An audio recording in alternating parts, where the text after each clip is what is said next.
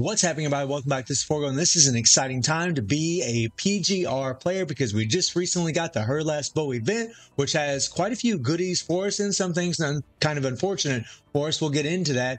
And also, the PC client is going to be coming in about 4 more days on the 15th of this month. But luckily, I was actually able to get on the PC client beta version of it, which is what you guys are seeing right now. I'm actually on the PC client right now, and I can tell you guys ahead of time that this thing is insane. Like, I'm able to play at 120 FPS no problem on my system. And as far as the requirements for the PC client, this is what they sent me in my email as far as the actual requirements. So for the recommended requirements for the PC client, you guys are definitely going to have the 64-bit system, which is pretty normal. And for recommended, they want you to use an i7 or an AMD Ryzen 5 and up. Right, you're going to need at least 16 gigabytes of RAM, a 1060 GPU, right, and 20 gigabytes of available memory, which won't be a big deal on a PC for the most part, right? Now, the minimum requirements are actually, just using a i5, right, with a NVIDIA 1030 GPU, guys. I've talked to players that use an i5 1080 Ti, and they say it runs tremendously well. Other players that is actually on the beta. So I just want to give you guys a heads up as far as what you need. It shows that you need at least a minimum of 10 gigabytes of available storage also. So now you know the requirements for the PC client. But man, if you can get on this thing, guys, if you do have a PC and you love playing PGR, this is really the way to go. It is so crisp and clean. It looks absolutely wonderful. Like, this thing looks insane. Really, really great stuff. And even mapping your controllers is pretty simple. And whenever the PC client comes out for everybody, we'll talk more about it. But man, I can tell you guys, it really is pretty damn insane. So in the Her Last Bow event, we have quite a few things that we can do. And we have the Guild Expedition, which we can't really do right now. We have the Winter Sequence. And this is going to be important for us to acquire some rewards. You guys can see that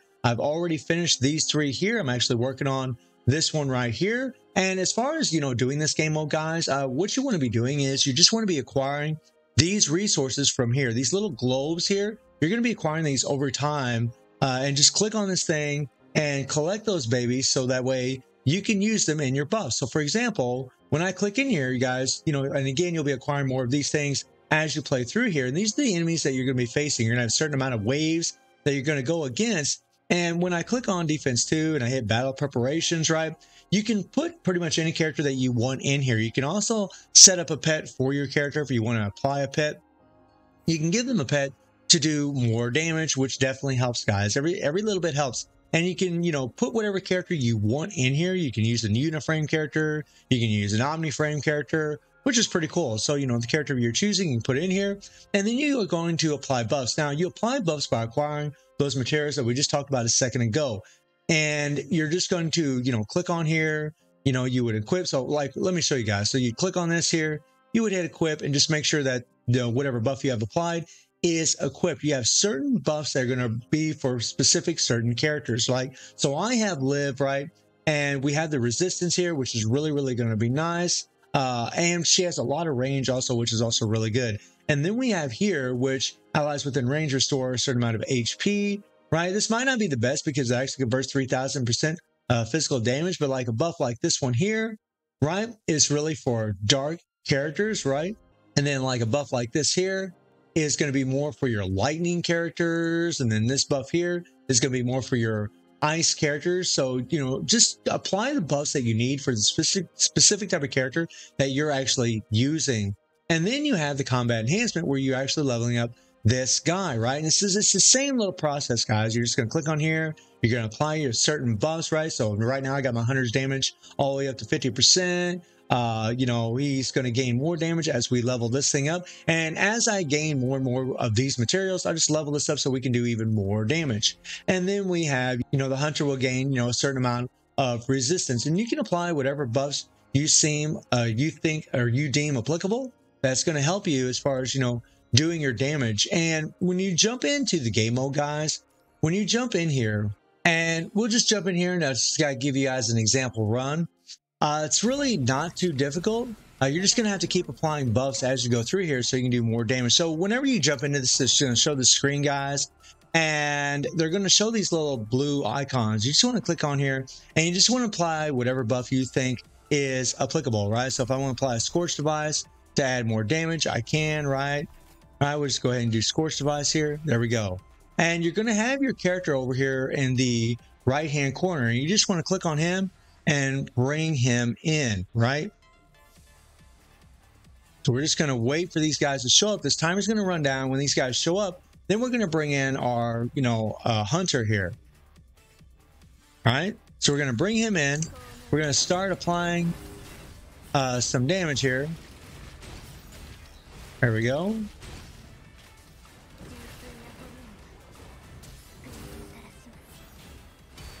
And there we go.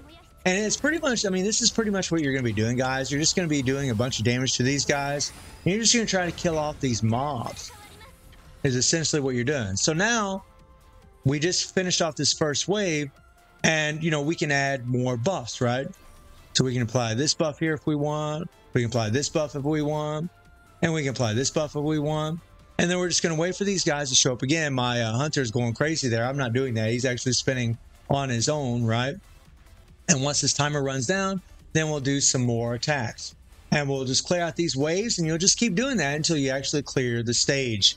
And it's pretty much that simple, guys. I mean, it's pretty much what you're going to be doing in this thing. If you are having trouble and you're not getting through it, you're just going to have to wait and keep getting these orbs over here. You're just going to have to keep acquiring these over time. So that way you can apply higher buffs to your characters. So that way they can do more damage. But not bad, not bad. Kind of a fun little event that you can do. You have Wondrous Fairground here, where you can test out the 2 new skins, right? We're going to talk about those in a little bit. You have the Gift of Starlight, and this is freaking awesome. This is an amazing thing about this update is that, I mean, they're going to work, guys. Everybody's going to be able to get this. You're going to be able to get 1,000 of these limited tickets, 2,500 of these. You're going to be able to get this S rank selector, which is awesome, guys. I mean, you got, Rosetta in here. You have Lucia. You have Bianca. You have Alpha, Luna. I mean, all kinds of characters, guys. Nanami.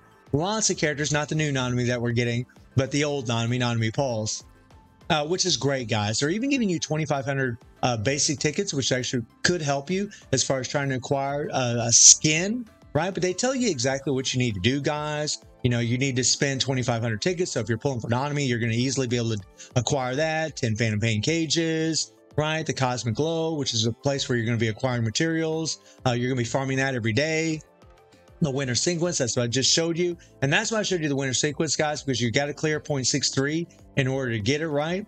And then the cat grab, and you're just going to keep doing these things every single week to acquire these rewards. Then you have the fortune favor, which is where we got a few little things in here, right? Now you need 2,000 of these things here in order to get this skin right here, right? You need 2,000 of them, and in order to get this skin, the Bianca skin, which looks absolutely delicious, if you know what I mean. She looks amazing in this damn thing.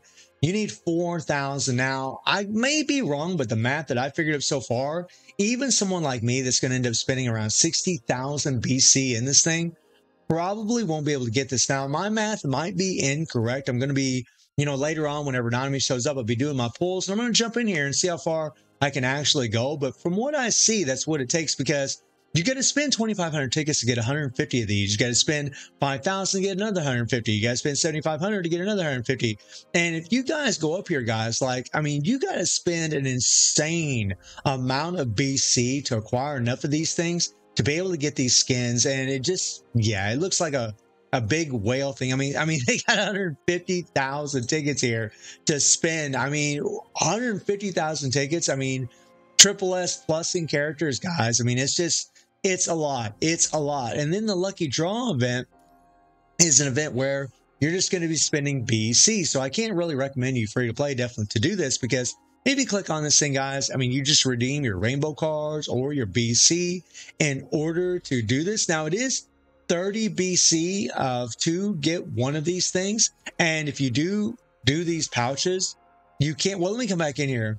If you build up so many times, like if you do it 20 times, you'll get a shard for an SS character, right? So you can acquire these shards for your SS characters, and the higher you go, the more shards you gain. You have a random chance of getting these shards, right? You got a random chance of getting these shards. You got a 1% chance of getting S rank shards. You got a 1.5% of getting S rank boosters. and A rank booster 2.5% chance, right? But this isn't something I'd recommend you free to play to do because you're going to use your BC in order to do it, right? And that thing is like they right here, guys, use a total of 50 fortune pouches.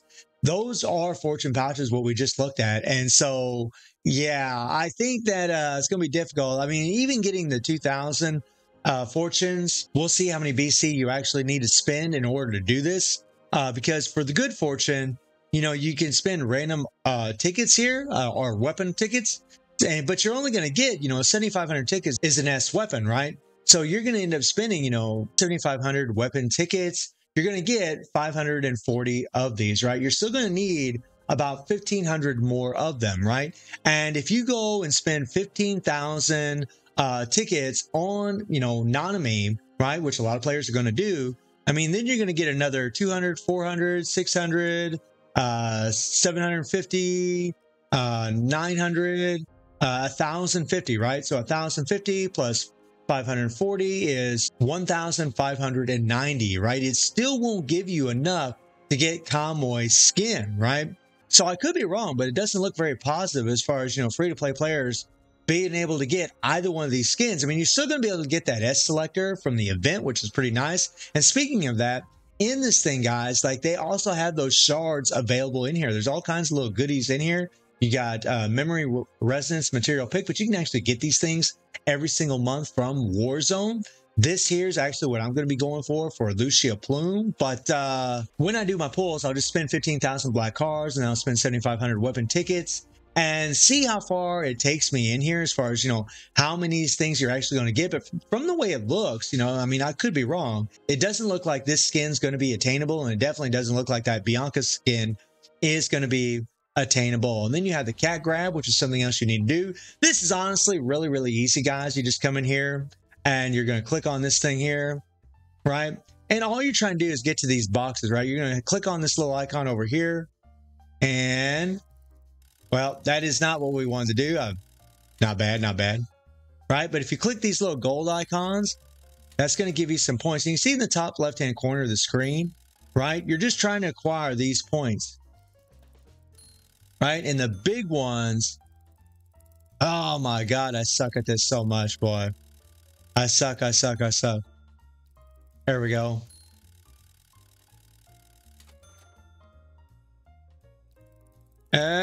Yeah, we got it. So right now I got 716 points. Your target points 1,088, and that's, you know, we're trying to get it. So we got the points now. We've acquired enough points. You want to just keep racking up your points, and that's really all you got to do in this thing, guys. Like, just pick up these gold rocks, pick up those little red boxes, and you do get points for the gold rocks, but you're going to get a lot more points for all of these items right here.